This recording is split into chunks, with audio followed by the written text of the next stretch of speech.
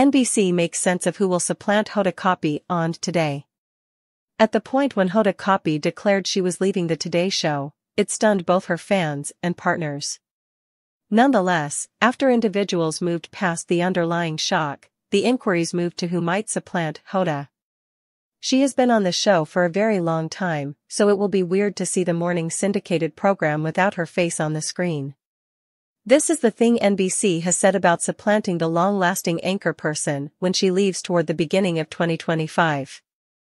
Who is supplanting Hoda Kotb on the Today Show? Hoda Kotb declared on Thursday, September 26, that she was leaving the Today Show.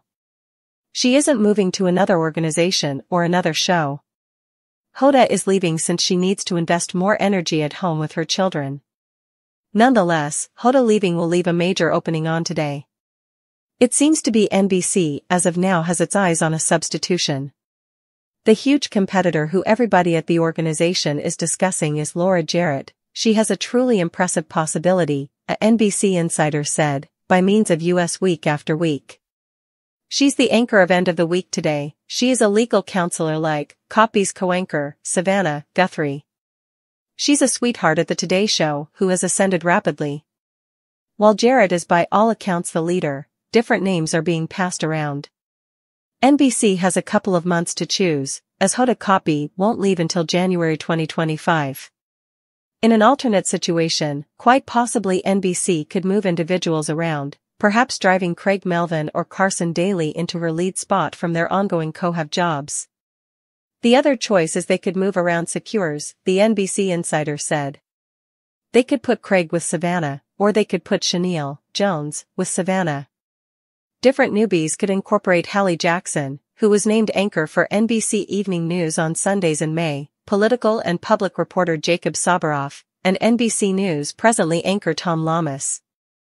Who is Hoda Kotb's conceivable substitution? Laura Jarrett. Laura Jarrett, 40, is the girl of Valerie Jarrett, President Barack Obama's senior consultant during his organization. She has just worked for NBC News, beginning around 2022.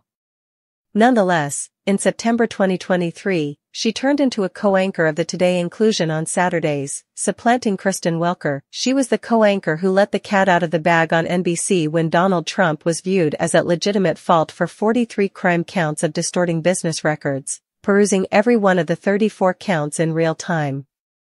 She was informed the decision progressively as the jury uncovered their choice to the court. Before she joined NBC, Jarrett worked for CNN from 2016 to 2022. She moved on from Harvard College with a Juris Specialist degree.